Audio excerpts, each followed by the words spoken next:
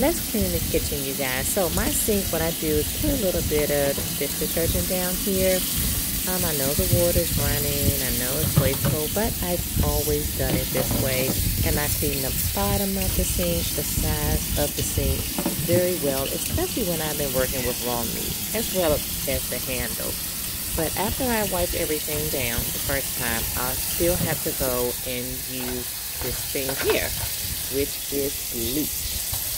My grandmother taught me to always use bleach. If we didn't, she's going to make you wash those dishes over and clean everything over. I like this Mr. Clean the Game smell because it just makes it smell even more fabulous. And this is, like I said, this is how I've been brought up, and it's just how I make sure that I wipe everything down once I finish cooking or messing with raw meat, just to clean my kitchen. What products do you use to clean your kitchen? Please share them with me below.